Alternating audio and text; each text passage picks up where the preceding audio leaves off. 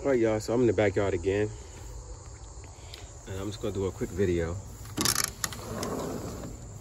Close the door. And I'm gonna pick a watermelon today. Like I told you, I didn't like the way, I don't know what's going on with this plant. Look at my pepper plant. Got nice peppers on it. But this is right next to the plant where I saw that hole in the ground that was right there. Now this plant is dying out. It's weird.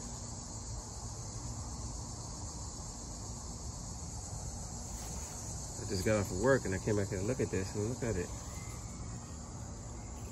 I watered it yesterday, but it's like drooping.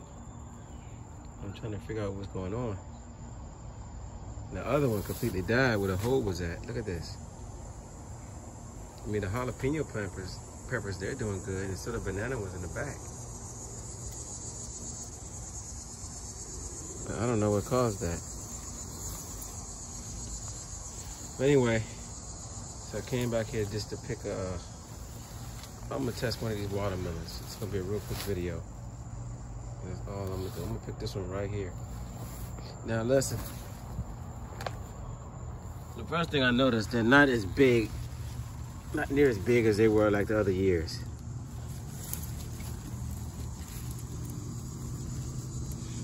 In the bottom, it's starting to yellow on it. And of course, the little tendril just next to the watermelon is all dried out. As you can see right there, it's all dried out. So I'm gonna go ahead and pick this one as a test. And I'll cut it open when I get upstairs and show you what it looks like. So y'all stay tuned for that. Yep, that snapped easy. So let's go ahead and take it upstairs and see what it look like inside. I'm not gonna pick the other ones. I don't know if y'all can see, but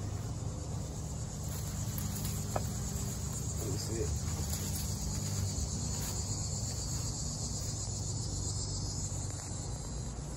There's a couple of watermelons like right there. Right there. There's two in there. And there's one right there. So I just picked this one for right now. I just want to test it. All right? So that's it. I'll see y'all upstairs.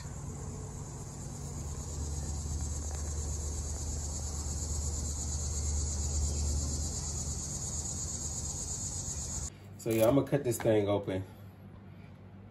I don't know what it's gonna look like inside. It might not be done, but we'll find out right now. Let's just see. Might be not ready. It's been sitting back there though. Nope. See that? It's not. Actually, the mound was kind of getting soft, but it was not ready all the way. And like I said, this is the reason why you don't plant. I actually tested that one more time just to make sure. Now I know for sure that you should never plant another different kind of crop like cucumbers with the watermelons. Because you see how small they were? And y'all see how big my watermelons were in the past? They were a lot bigger than this. Let me taste it now. See if it's... Wow. It's really sweet though. It may look pink. Let me taste this part. That part was sweet.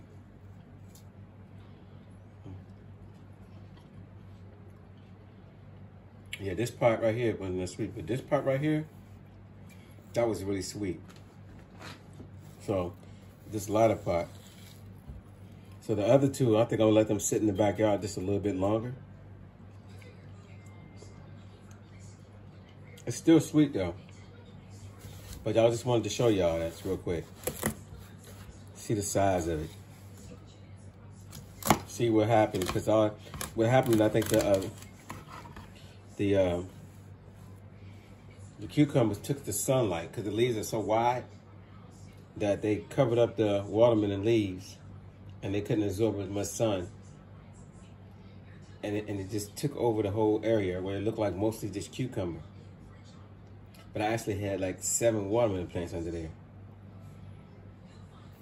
So I just wanted to show y'all this real quick. This is the reason why you don't do that. But it still tastes good though. The watermelon still tastes good, but look how small it is, okay? So anyway, don't forget to like, share, and subscribe. I will pick the other ones at another day. I'm gonna wait a little longer on those, but I just wanted y'all to see that. So never, ever, ever place cucumbers or any kind of vining crop next to each other like that. Let your watermelons be by themselves. You know, let your cucumbers be away by themselves and so forth. So there you go. Y'all have a nice day. Peace.